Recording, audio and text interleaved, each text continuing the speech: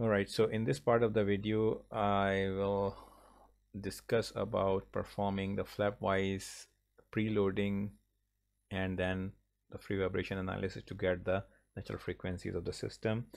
If you are already familiar with the edgewise loading and you are confident enough that you can how to apply the edgewise loading, then it's very much the similar process for Flapwise loading, and you can skip this part and move to the part 3. But if you really want to see some differences in Flapwise loading and edgewise loading or no loading case, so maybe stay tuned and see how it looks like at the end. All right, so part is the same. If I go back to the properties, they are very much the same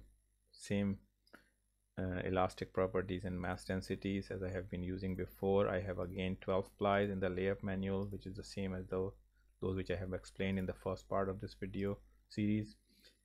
And then I go to the assembly, I assemble it here. Then steps are very much the same as edgewise loading. Okay, in this case this is the problem with the edgewise Flapwise loading only, so I'm gonna go with this one now. And now in this case you can see I have a static general step to apply Flapwise loading and preload the structure, and then take the same deformed structure for the frequency analysis. Interaction wise, again, it's the same as what we saw before. We have a reference point and we fix the whole surface here with that. Again, as an analyst, you have to see how in reality your blade is fixed with that. Again, remember there are no structural supports or features inside the blade, so it's very soft blade, so that's why we have to apply very low amount of loading to get that, and that's why you will get a very low values of natural frequencies as well. All right, so interaction is very much the same coupling as I did for edgewise loading, so I'm going to skip this part and then I go to the loads. So in this case, again, being lazy, I had no load values and there was no structural features here.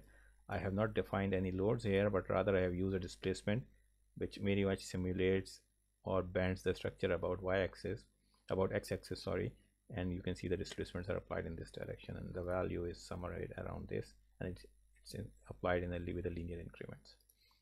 While this is the fixed boundary condition on the top, so it remains the same. So very much the same as edgewise loading, and that's why I'm going it very fast. If you haven't seen the edgewise loading case, then please have a look at that.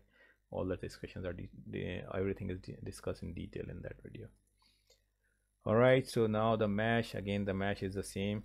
I'm not a good mesher, as I always say, so and being lazy, and then job, I create a job for Flapwise displacement as you see here, and then I do the submit the analysis. So if you monitor, you can again see it took 15 increments for Flapwise loading, and then the second step was the frequency analysis.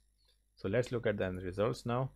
So if I can now plot it this way, and then I can look at that. So you can see now this was a preloading or base state, because this was the initial state. Then I apply a Flapwise displacement in this direction, and then this is the base state. So this became the base state for the frequency analysis.